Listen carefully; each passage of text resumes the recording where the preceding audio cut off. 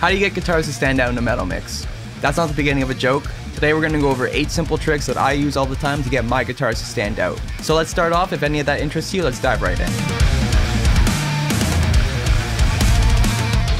Metal and djent music is quite difficult to get the guitars to stand out because guitars, vocals, synths, and cymbals are all sitting roughly in the same frequency range, as well as the drums, bass, and guitars being percussive. So there's kind of no pocket. We have to make our own pockets. So the first tip is starting with recording, and we want to make sure that the source material is tight and in tune. So obviously it would be to record them properly, in tune, and to get zero or as little string noise as possible. And it's tough because we're all guitar players. We want to feel like we've done something. We want to feel like we can play the guitar part through perfectly. And realistically with metal music, it's not possible, not necessarily even because of our playing ability, but because the amount of distortion and the amount of tones that come through, there's a lot of string noise, the little tiny bit of a string ringing out, because we're adding distortion, you'll hear it. So we want to make sure that we record them properly. So if you haven't seen it, check out the episode right here where I go over how the professionals record music. I've recorded 2 albums with Will Putney and his assistant Randy LaBeouf. Randy does his own stuff now. The North Lane Alien album, I tracked bass on it, and I also was there for the guitar tracking period, so I see how they recorded and how everybody records in the professional realm. It's unfortunately like this, and it's the only way to really get them tight. So tip number 2 would be to layer and quad your guitars on the important parts or just overall. In typical metal music, you do a left take and a right take for the stereo width of your rhythm guitars, and if you want them to sound even better, you'll make an additional left and right, that way you have quadded guitars. And this way you get your sick rhythm tone from your first 2, and then your quad guitars are a little bit lower in the mix, but they're filling out whatever frequencies you're missing. It's a little bit different than copying and pasting your rhythm guitars and adding a different amp tone. It's different because you're not getting the additional take, and that fills it out in a different way that amp tones can't, unfortunately. So in the other episodes where I've mentioned quadding guitars, a lot of the times when I'm recording albums that I really care about, I will quad guitars for the entire thing, and then when the chorus comes or when the biggest breakdown comes, I will do an additional left and right, so 6 layers of guitars, just to make them really stand out. So when I'm recording guitars, I don't just like do a left and right and then finish the whole song and then go back and do quads. I do 4 takes of everything right at the time so that it's all just done right away. So number 3 is to choose the right amp or the right cab for the job. This tip came about because I put out a recent poll asking what everybody's issues with guitars are. I do polls so that I can figure out what kind of content I'm going to make. Feel free to leave a comment in there or to actually answer whatever your question or your concern is. I do it for a reason. It's not just a poll for a poll, it's a poll to figure out what I should do for next episode. This is slightly a loaded question because the right amp doesn't necessarily mean the right amp, it kind of means the right cab combination. There was a video a while ago that I saw, I think it was Kohler that made the video, I'll tag it down below when I find it. And the whole video was basically, the cab makes more of a difference than the amp, and he went through a bunch of amps that he was able to get the same tone from, but the cabs make a drastic difference. Let me just put my headphones on. So let me show you this part from the last couple episodes. I'll show you the first version and the second version. The only difference between them is the cab that I'm using.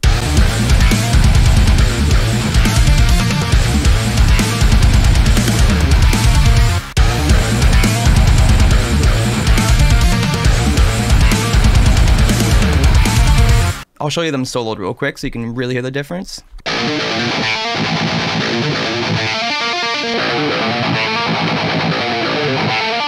So comparing the two, one of them is a bit more high-endy and a little bit less defined, and the other one is more defined in the notes, but less high-endy. So for chugs, for instance, you would probably want the more high-endy one, and for a notey, riffy section, you'd probably want the one that's more note-defined. And that's how I go about getting an amp tone. For me, once I find like the right amp setting is when I go into the cab. I don't usually go cab first and then amp. It's a lot of back and forth, but I just find this is the least back and forth if I get the amp right and then I with the cab. And that goes from the exact same amp settings.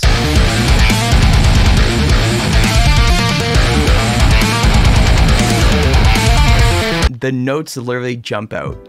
So tip number 4, each amp will have slightly different names for it. On the 5150, it's called the post gain, and it's basically just the volume of the amp.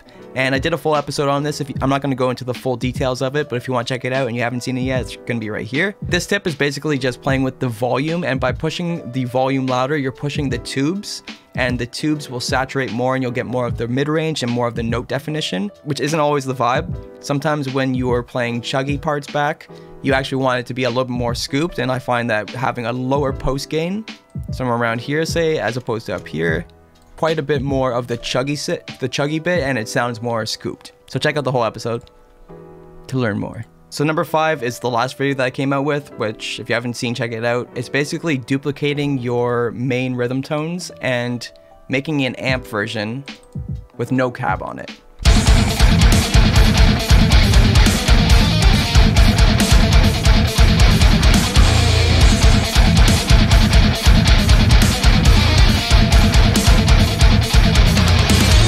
Huge difference. So yeah, if you haven't seen the whole video, check it out right here. I go more in depth into the whole technique and what's going on there. Another thing that I mentioned but I didn't put into illustration there, say that no cab thing was too much for you, let's experiment with a different kind of amp. So for this section, since my guitars sound like this,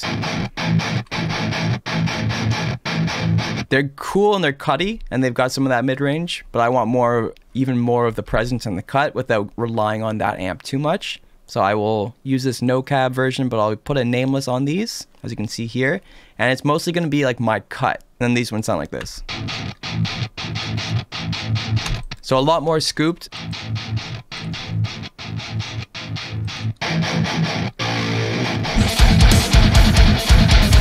So now we have the nameless on, filling out the sound with more of the high-end chug. First, make sure that we're in phase. I'm just going to put any plugin that has a phase flip option on it.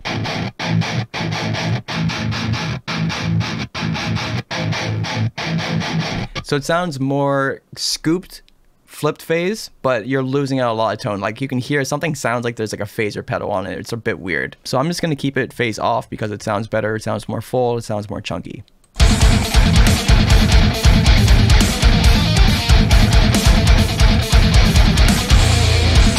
And you especially notice it when it's turned off. When it's initially added, it doesn't sound like an extreme difference. When you turn it off, you're like, that sounds really weak. I personally like the no cab variant more than I like this, so I'm gonna stick with the no cab. So the next one is the frequencies to cut and boost so that they sit well in a mix. And I really like Jordan from Hardcore Music Studio. He has a few episodes where there's like cheat sheets and like magic frequencies for guitar, kick, bass, whatever.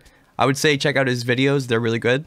I do more boosting than I do cutting. So let's look at this. My SSL, I'm boosting a little bit of everything. And I'm boosting a little bit of like my, whatever that is, 240 hertz for low end. Boosting a little bit of 800. Boosting a little bit of 1.8 or 2K. And then boosting a little bit of high end. I learned this trick from a Will Putney Nail the Mix, where he likes to boost a little bit of like high end in his guitars.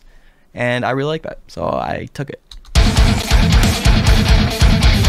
And then I have a secondary EQ here, which is again, boosting a little bit of high end, but also cutting it from that point. I really like Pultex because you can boost from say here, but then cut at the same frequency. And likewise for the low end, boost, but cut.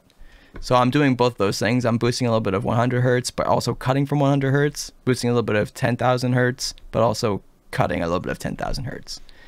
And then boosting 1.5K a little bit, cutting a bit of 500 hertz just to get rid of a little bit of that low end. And basically when I'm cutting my mids, I'm looking for where the bass starts to come out more, but doesn't affect the tone and doesn't make the guitars too thin.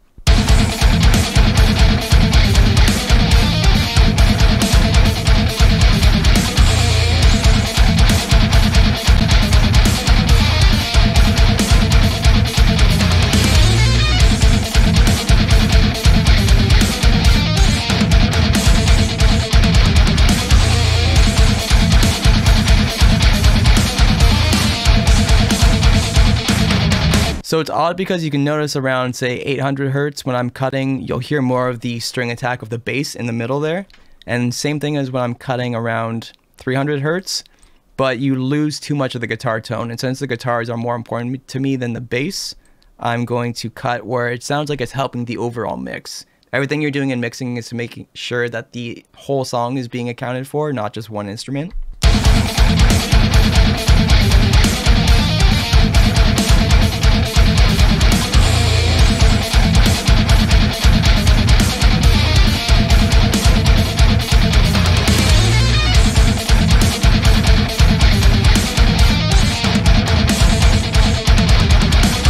Like there I can hear the bass coming through a lot, but the guitars are getting too affected.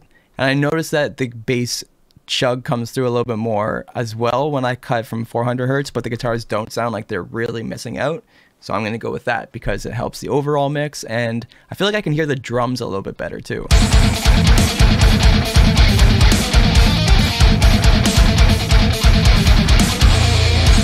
Like I can hear the presence of the kick a lot more and the snare, and because like the mid-range of the kick is around there and a lot of like the tone of the snare is around there, it makes sense to cut the guitars and to do a decent job where you're not cutting too much and losing the guitars and making them sound thin. If there's like an annoying frequency, usually between like 2.8 to 4,000 hertz is like an annoying frequency. I'm not really hearing it right now. Just keep in mind that if you're hearing like a little like a ring, you solo it. I like FabFilter because you can listen to just that frequency.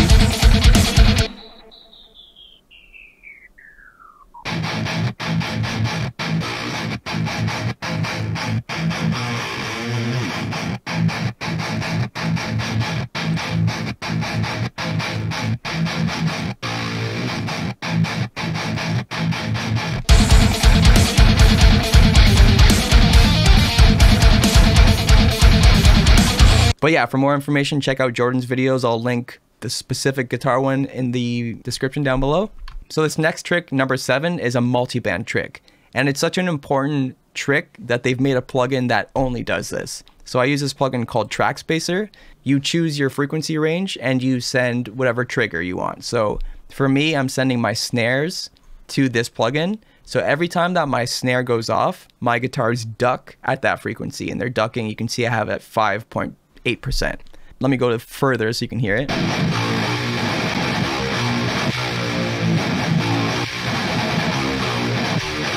And for this specific song, the snare cutting the guitars out at 156 to 1.4. Let's go to the extreme so you can hear what it's doing.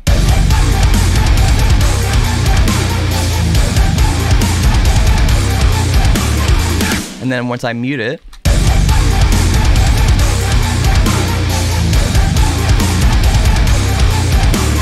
the snare sounds like it's way further back in the mix than it should be. For me, at 9.5% here, I don't hear it cutting into the guitars, but I hear the snare coming out a bit more. So Future Brendan here, editing this video, forgot to mention that if you don't have this Track Spacer plugin, that's totally cool. You can do it with a bunch of different other plugins. I'm gonna do a little example of using Pro MB by FabFilter. Basically what you're gonna do is, first off, enable to analyze, you go into your sidechain section, and then I'm gonna add the snare here, and then I click my little frequency wherever I'm gonna put it. I'm gonna put it roughly in the same spot, so 1.8 to say 200. And then we go to expert mode here, exterior, and then that way it's sending all the snare information to the guitars. There's no like percentage in it, so I'm just gonna go like minus 1.8 dB, say. And then let's listen to this.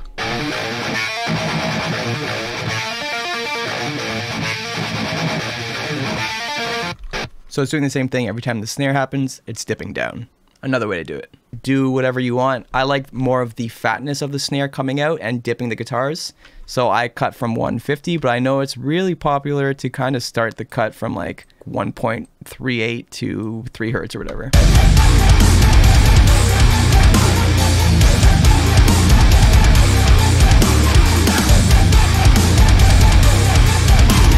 So I do the same technique with the bass, except my kick is sidechaining the bass, so that every time the kick goes off, my low end gets cut from 63 hertz. I used to use my bass for most of my sub frequencies and let the kick be more of the mid-range punch, but I found that I do a lot of cutting, and when I would remove the guitars and the bass and it would just be drums, it would sound way thinner. So recently, I guess within the past 2 years, I started switching so that my kick drum is actually my sub frequency and my bass is more of the low end foundation or the low mids.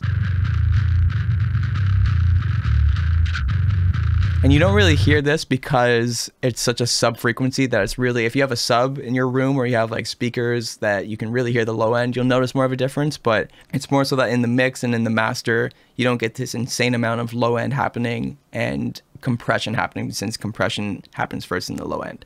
And you can see if I...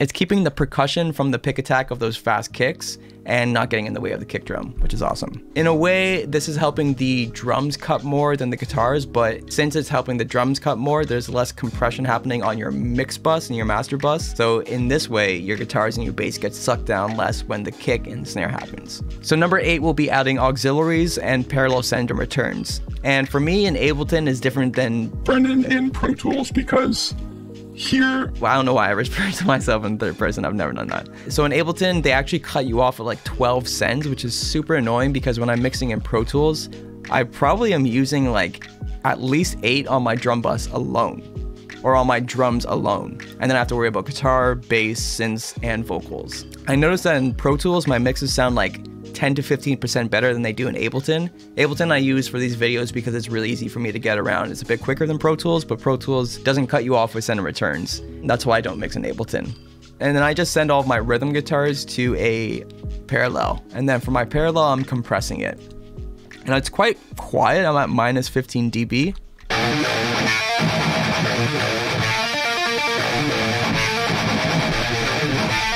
And for my parallels, I used to go with the old technique of like the slow attack, fast release, and that really brings the chugs out. But to me, over time, I noticed that like chugs just come out more anyways because they're so percussive. So I recently started just going a little bit heavier on the attack, just going to a point where the notes come out a bit more.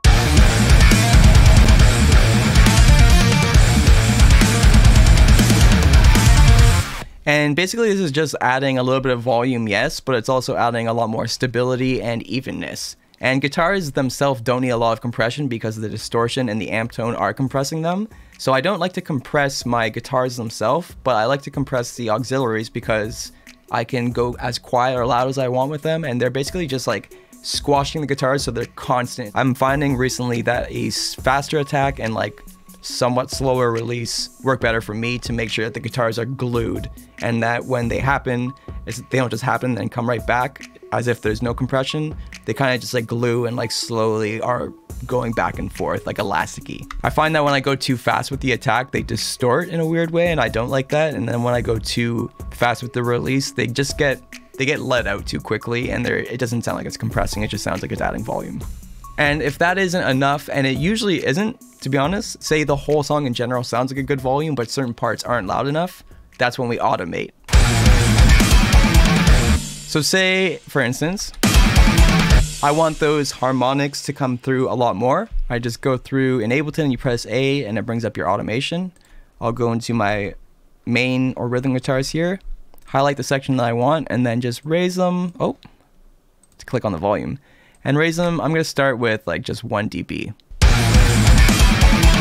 Compared to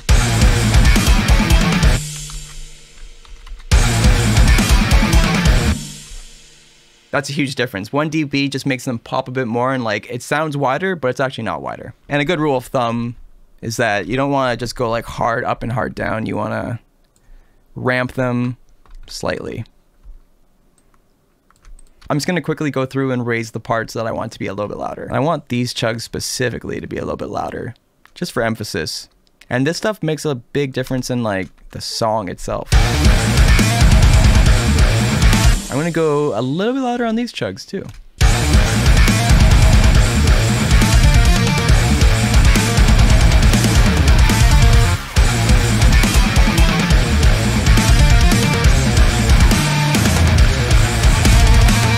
So that's my foolproof strategy of making sure that guitars stand out in a mix. Those 9 tips make a huge difference when working in tandem with one another, and they're a little bit of extra work, but obviously we want the best mix possible, so we're gonna go to that effort. But none of these tips really make a difference unless you have recorded your guitars properly. So if you wanna learn how to record your guitars properly, check out this video right here. If you found any use in this video, please make sure to like, comment, and subscribe. It really makes a difference in the algorithm. I'm trying to make more of these videos, and if I have more of a reason to make these videos, I'll definitely make more. Thank you so much for watching, and I'll see you next time. See ya.